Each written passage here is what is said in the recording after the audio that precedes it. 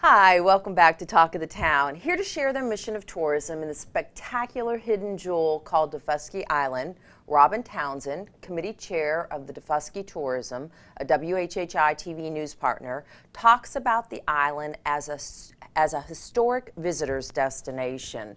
Welcome back to the show. Thank you, Sandy. That was such a nice introduction. Well, great. I always enjoy having you here. I learned so much about Daufuskie, which, you know, it really is. It's a gem. It is. And we're so lucky to have it.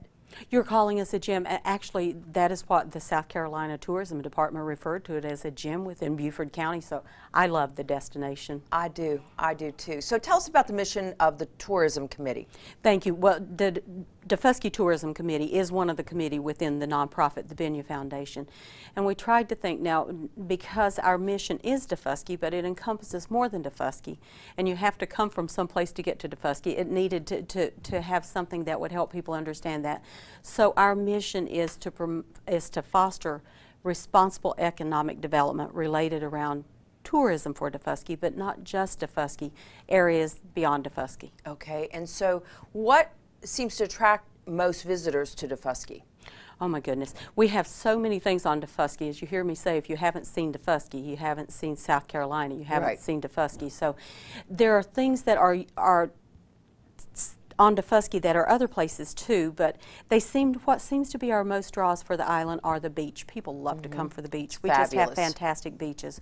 They love to come for the history of the island. With the entire island lying on the National Historic Registry, they know they can come and find the history still there, not just the historical markers, but the actual history in place there. How did the island land on the registry? That's pretty impressive. That is pretty impressive. I agree with you, Sandy. The entire island lying on the National Historic Registry. And I had to make myself some notes for that one to answer. Yeah, please.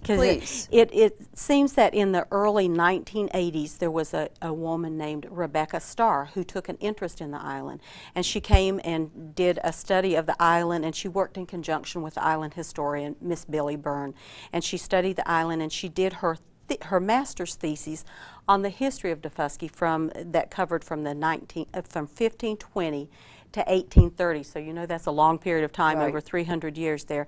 And she did her thesis on that, and she filled out the application to get the island on the historic registry. Okay. And to help celebrate that, or make people aware of it, the Daufuskie Island Historical Foundation has invited the public on May the 7th at 4:30 Marshside Mamas to hear Miss Starr speak on the history of the island and how it came to be on the historical registry, and that's May the 7th. Okay, May the 7th. And it is open to the public. And you have something on June the 7th as far as a historic tour event, right? Yes, and that is good too. Hague Point, so obviously entire island historical registry, that includes Hague Point.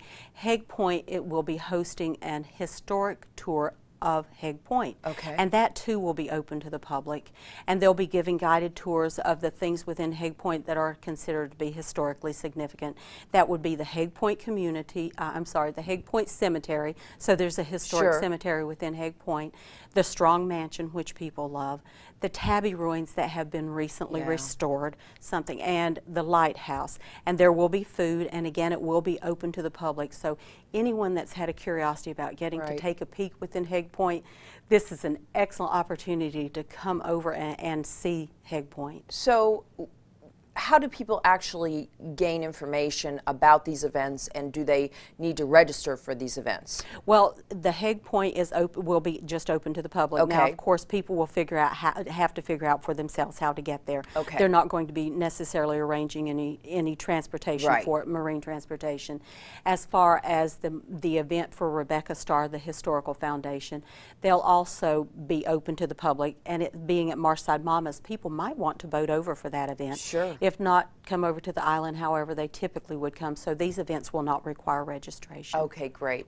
And so are you to have a Daufuskie farmers market this year? That's such an impressive thing that you have over there. We love having it. Oh, it's so much fun.